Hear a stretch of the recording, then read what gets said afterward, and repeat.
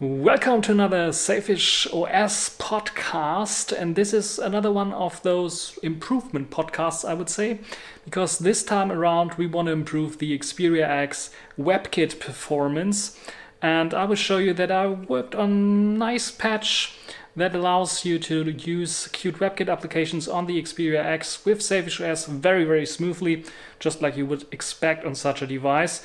So if you did not know about it, on one of my last videos I talked about the early access release 2.14 not fixing the Xperia QtWebkit stuttering bug.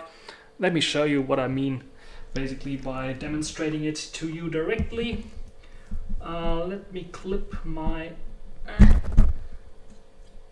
camera in on my tripod so it will not fall off. Let me go into manual focus mode and then let me go to Aperture F8 and start this here, and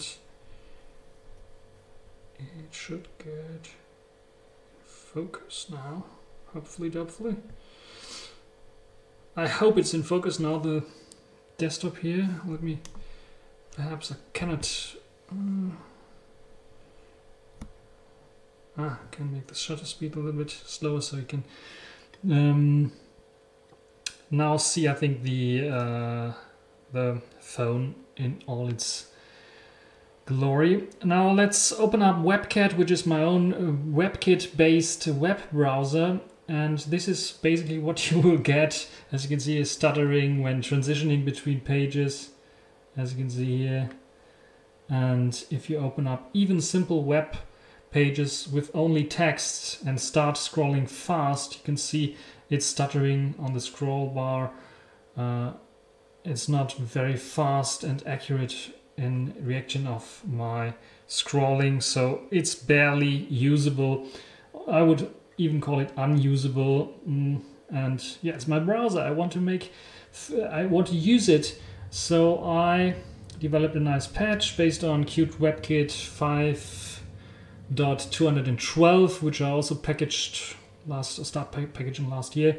Some improvements. I will post the instructions, of course, how to install this, and if you want to try it for yourself, let's put my super secret password in here and hit enter. Yes, I want to install those RPMs, and as you can see, a bug in this orientation of the terminal, but it installed the packages. And now let's start WebKit again. And what we'll basically see now is a fluid experience, as you can see at the text page, for example. Smooth, no stuttering.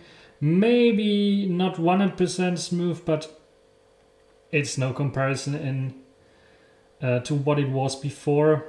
Let's go to the web page with images and scroll. As you can see here, fast scrolling works, very smooth scrolling. Stop scrolling, can go into articles. Hopefully, did I miss the link click? There we go.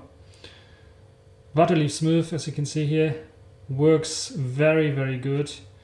Here and there, maybe when it starts loading big images, it might, as you can see here, might stutter a bit, but it's no comparison to what it was like before, especially with page transitions and so on.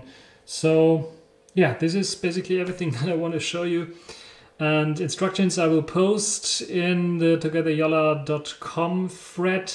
There will be maybe a version installable via the open repos. I still am struggling with the patches. It's not a very nice patch, so I still try to improve the patch before releasing this. One thing that you have to know is that I don't recommend this installing for novice users. This is really something for the advanced users, so you have to know how to get back to the original packages. Otherwise, you might run into issues when you want to upgrade later on from 2.1.4.14 to 2.1.4.15 or something like this. It might not work if you have my packages installed, so be aware of this. Just a disclaimer I wanted to put in this video, so not everyone is running crazy around in circles and installing it like crazy. But as you can see here, yeah, it's working. It's working. And it's nice. And smooth. Yeah, thanks for watching. Until the next time.